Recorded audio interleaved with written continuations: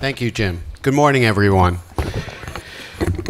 I hope the meeting so far has been enlightening for you, and hopefully I can add to that. Before I get started with my presentation, I have several questions. For those of you that have CRPS RSD, how many of you are anxious about going to the dentist due to your diagnosis? Okay. I don't, and I do. Have any of you gone to the dentist for treatment and then have had increased symptoms of your CRPS? Okay. How many of your dentists have significant knowledge of CRPS? All right, that's what I thought. And how many of you would like... well, next question is pretty obvious, okay, would like to go to a dentist who could avail themselves of someone trained like me who could help them treat you with your diagnosis. So I think that's pretty obvious. Okay, so let's see here. All right, I've been doing this since 1981, and that's why I have shoulder injuries, okay, myself. I have a lot of chronic pain. I've had multiple back surgeries and bilateral shoulder surgery, so I empathize with what you're going through. So if you need to contact me after this meeting, ask me questions. It's Dr. Epstein at ddsny.com. This is an encrypted email, so when I respond to you on my email, it will all be encrypted and your knowledge or your history will be safe. So my background, I've been working with patients with special needs actually before I became a dentist. This was my drive in life. And I do this as in all of these areas. As a program director at Stony Brook, I have 12 residents who I'm responsible for, so we're trying to teach them how to treat patients like yourselves. In my private practice in Great Neck in the greater New York, Long Island area, and we'll go on from here. So what I plan to do today in 30 minutes is talk about state regulations for dentists, and they're very specific to each state because this is going to affect who can really provide care for you and give medications like ketamine during your treatment if such medication is desired.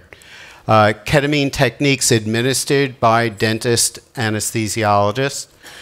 Important considerations for patients like yourselves, just for dental care by itself or with sedation. And then I've left a good amount of time for questions in case you have any.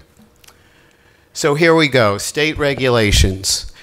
There are 50 different regulations. Okay, every state has a different regulation pertaining to dentists who can administer agents that are considered sedative agents or general anesthetic agents, whether they're considered dissociative agents also, such as people classify ketamine.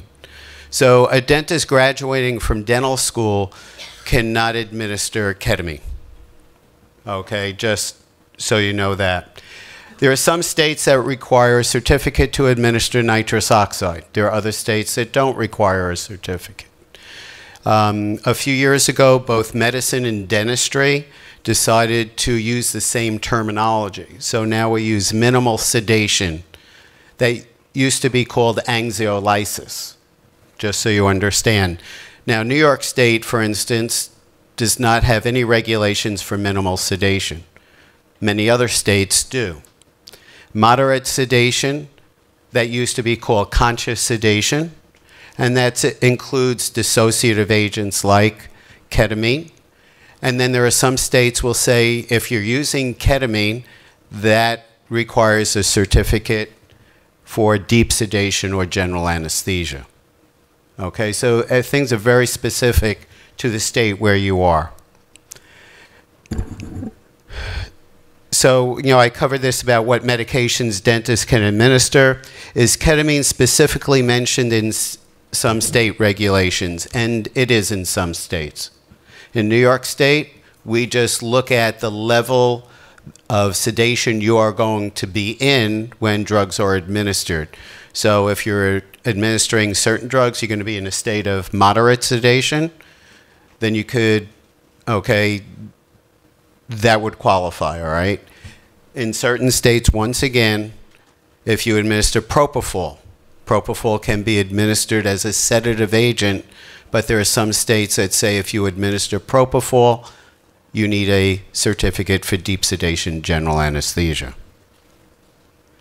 Okay, and the bottom line in blue is very important. Dentists cannot treat CRPS RSD, but they can treat patients with that, with CRPS. So you can't go and ask your dentist for an IV infusion of ketamine, okay? But I can administer ketamine as part of my anesthetic. And personally, I administer ketamine for many different reasons. I administer it almost every day that I'm in practice, okay? And just to enlighten you, children or adults with special needs that create behavioral issues that we can't treat in a dental chair without, they can get an injection of intramuscular ketamine, okay? And usually we use adjunctive medications with that, like midazolam or dexmedetomidine. So there are other drugs that we use.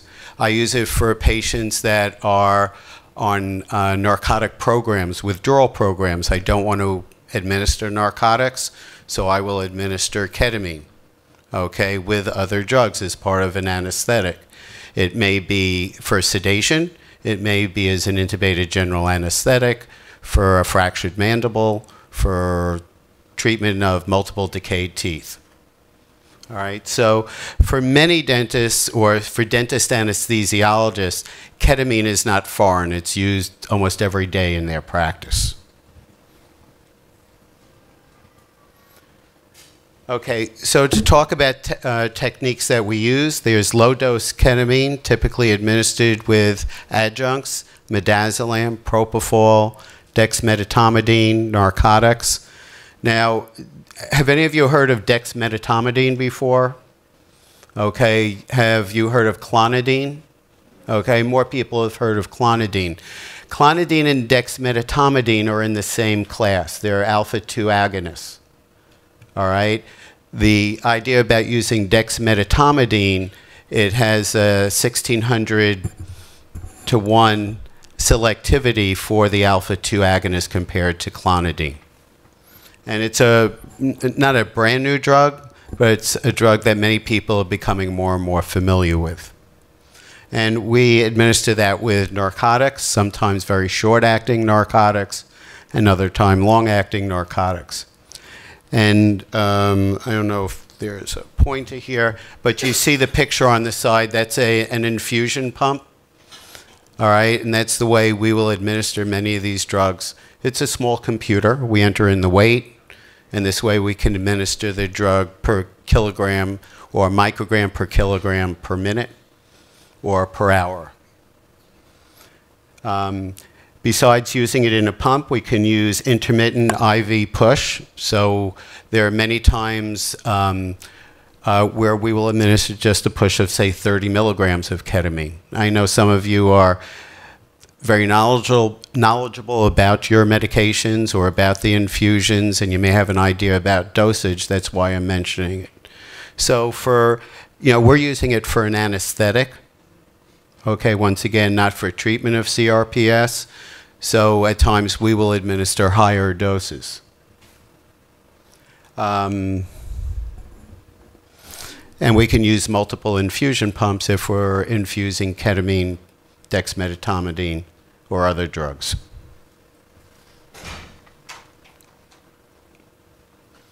Okay, this is a little bit about alpha-2 agonists, specifically Precedex, dexmedetomidine with ketamine, and how it works, on the alpha-2 receptor and decreases norepinephrine release.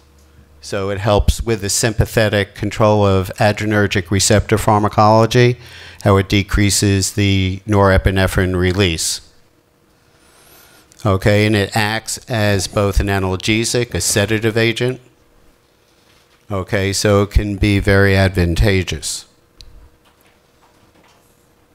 Okay, now important considerations whether you're having anesthesia for your dental care or just sitting in a dental office, and this is what we found. The most important thing is pain-free dentistry. So local anesthesia can be extremely helpful, okay, and whether it's administered through infiltration or block anesthesia. Block anesthesia, you're providing anesthesia to the trunk of the nerve, and it's a more profound anesthetic. Those of you that have had injections in the lower arch and you feel your tongue and your lip, the whole side of your face, that's usually due to a block anesthetic.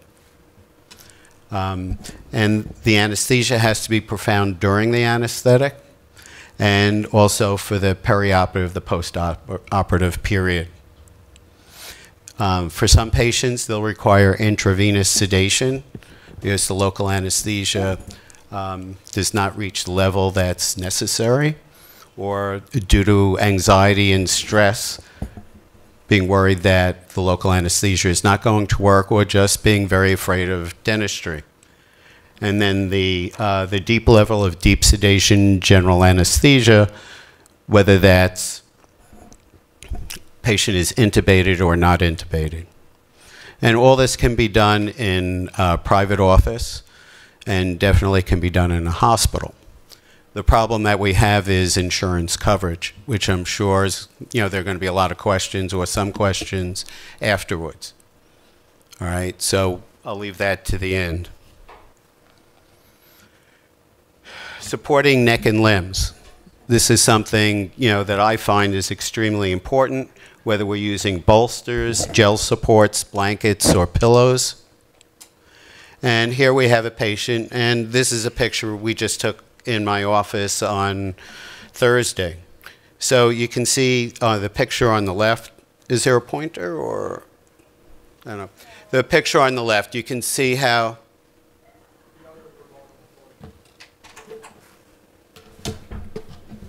I'm good at wrecking things. See how well I do. Jim, you may not invite me back. Okay, well anyway, the picture on the left, you can see how the wrist is just limp, okay? This patient is completely asleep. It's a general anesthetic, the patient's intubated, and that's very poor where you have that ligament stretching. This can end up causing problems. And this is also in the OR. It's one of my responsibilities as the anesthesiologist to make sure that the limbs are well supported. And you can see the picture on the right, that wrist is now supported. We have it lying on the patient's leg. And also the elbow, okay, is being supported by a cushion.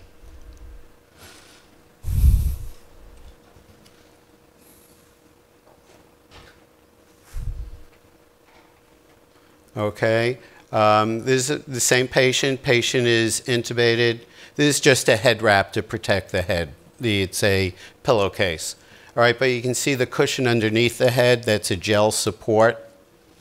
All right, you may think a dental chair is soft, but if a patient has their heel, for example, on the dental chair for 2 or 3 hours, all right, when they wake up and you look at the heel, it's all white or red, just due to the pressure. So it's important to have here on the head, we have that's called a donut. And the picture in the right, you can see that we're providing neck support by an additional gel support.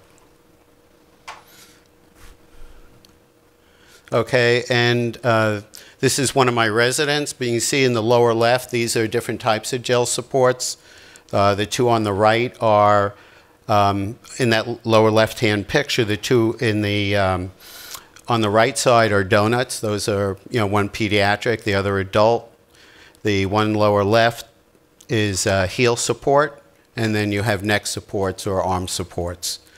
The one in the middle and the lower is a neck support, very soft, and the one on the right is a knee support.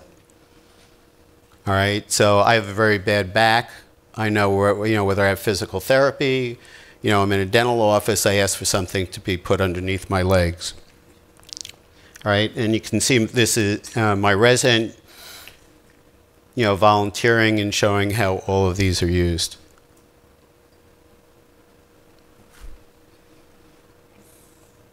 Okay, once again, a close-up, a different knee support. In dental chairs these days, the new chairs, they look like they're space age, but many of them don't provide the support that you need. So here in the right picture, you can see one of those neck supports we're using, as an arm support. And you don't have to use these gel supports. You can use blankets. You can bring a pillow in yourself. You should make sure that you're comfortable. If the dentist doesn't provide it, doesn't have it, then bring it in yourself. Ventilation and temperature control. Here I'm talking about like these air vents. We've all been in meetings where it's blowing very hard and down on you, and you get cold air coming down on one side of your face or arm, and that can be can initiate some prolonged pain issues. Blankets. A bear hugger is a device we use in the operating room that provides warm air. And on the bottom levels, you see the air conditioning, and you can see that's floss, by the way, coming down from the air vent. And you can see on the left picture that floss is being blown, towards one side of the room. So we use it to make sure that the AC is on, we can actually see. But you can, if you have a very strong system, once again, it's coming down on the patient, this can be an issue. On the top three pictures is the bear hugger. The one in the middle just is showing what it is. On the left, it's actually, what happens is warm air is blown into it, so it's extremely light, so you don't have a lot of weight on the patient, and it can keep the patient nice and warm. Those of you that have had surgery, you wake up very cold, it's not a good thing. All right, so this way we can keep the patients warm. They wake up, as I say, toasty. All right, so it works out very well. This is one of the last pictures, positioning of the chair. I mean, if dentists, we like to work with patients sitting back. It helps our backs, okay, over years of treating patients. But if you can't be in that supine or what we call a semi-Fowler's position with the head slightly up, then let the dentist know that you need to be in a sitting up position or you need to be in a more supine system. All right. One of the reasons that we provide sedation or anesthesia for patients is that some of the procedures are prolonged. And to be awake sitting in one position, okay, can cause issues. So this way, if someone is sedated, we can make sure that the limbs are supported, they are warm, and we can provide care, in fewer visits, all right, and hopefully that works out for the patients. And we can be providing medications that are muscle relaxants also, all right, so that your muscles aren't strained during being in one position for a long time. And the other thing is for, collaboration with your pain doctors.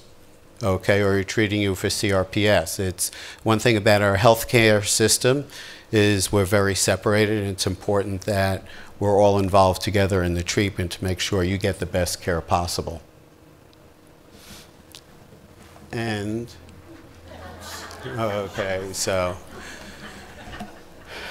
We have a moment, right. A couple of questions. Just let me get the mic to you if you have a question. First, I'd like to thank Dr. Epstein. Thank you. Does it have to be in the back?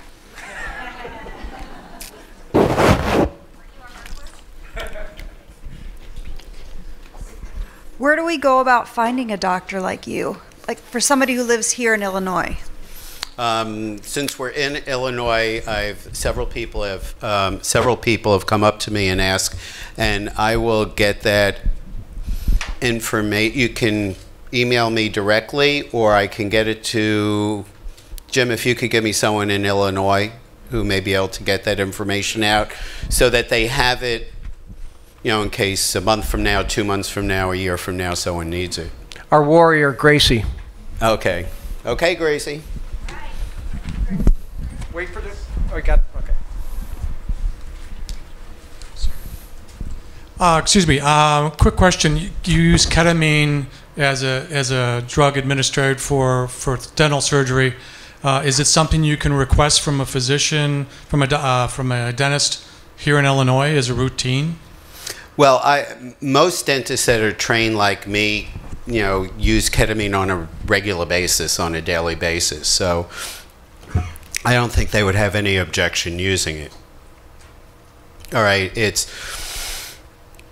you know, we're meeting across the hall determining doses and things like that. You know, the question that's going to be is how much would someone like yourself or the person we're talking about require during the anesthetic? That wouldn't be the sole medication, the only medication provided.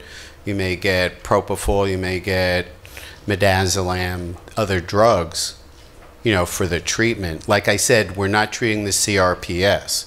So it's one thing is if we have an oral surgeon extracting one tooth and it's going to be 20 minutes, the ketamine is going to last here and the procedure is going to be this length of time. So ketamine this length of time, treatment this length of time.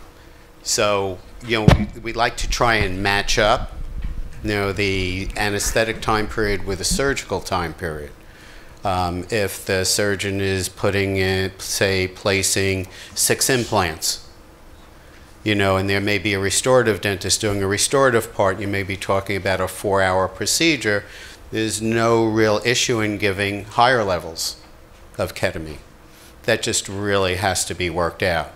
There are some people that are, let's say, going for ketamine infusions, all right? So in that case, what I would probably do is speak to that person and find out what he advises the amount of ketamine to be administered during that procedure. He may say 80 milligrams, 125 milligrams. I'm just throwing out numbers now. Okay, that's not an issue for us because we're trained as anesthesiologists. Okay, but we have to see, is that going to be distorting the surgical time period? And if it is, to decide how we're going to do with that issue. Because if it is, well, let's treat you in the hospital, the problem we have is, how are you going to get insurance coverage for the hospital for that procedure? It's going to be very difficult or impossible. And the costs for you are going to be extremely high. So it's that whole social, economic situation that I think we all have to be sensitive to in treating the patient. Dr. Epstein, last question. I think you're really great, but I hate going to the dentist. And now that I have CRPS, I really get a lot of anxiety about that even more. I mean, one little slip in my mouth, just for regular cleaning, could be disastrous for people like us. So my question isn't so much about these deep procedures and surgeries and things like that, but what about cleaning? Just a regular cleaning. I worry about that. Is that something that you use just a really, really light amount of ketamine for? Just in the event that your hygienist or whomever might slip with that poker and make me bleed? The question is if I administered, let's say, 20 milligrams of ketamine, okay, we're not even sure that 20 milligrams is going to be beneficial at all. I can administer that. The question is, you know, do you really need a minimum dose of, say, 80 milligrams? I'm not for really it to be talking effective? about. I'm not talking about dosing. What I'm talking about is, do you do it for cleanings? Do you have to use it for cleaning? I've never used it just for. Let me put it down. Okay, I had a patient this past week, okay, who's a gagger, okay, comes in once a year. We put him to sleep. To manage his airway, we use something called an LMA, if any of you know what that is. And for that, I can administer ketamine. Okay. If you're talking about someone just coming in for the, say, what a hygienist would do and just use ketamine for that? That's what I'm talking about, because we like to be as proactive and precautionary as possible. I can't say I haven't done that. I haven't had the issue of doing that. I haven't said no, okay? I haven't done that. No one's ever asked me to do that. All right, the question is I could do it. See, I have a stationary, I practice different ways. I go to other people's offices and I practice in my own office. So I could do that in my own office. That would not be a big issue. If I had to go to a dentist's office for a half-hour procedure, it's almost not affordable for someone. You're not going to find people out there that are going to be able to do that. Yeah, I'm trying to be very practical. Yep. As what people are going to be doing on the outside. Sure. So what you said and what I heard was pretend to gag. Just so Excuse you know. me? One more question.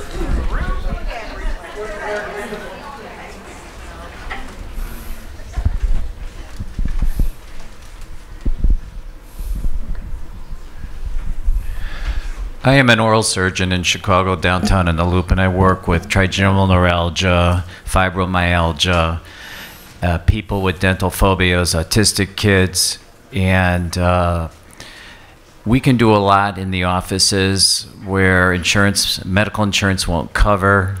There's certain surgeons throughout the Chicagoland area that will provide in a safe environment, because we do generals all the time, doing implants, extractions, people with facial swellings, abscesses, people that have been auto accidents or bike accidents, falling, trauma, muggings, and all those things. That's routine in an oral surgery practice.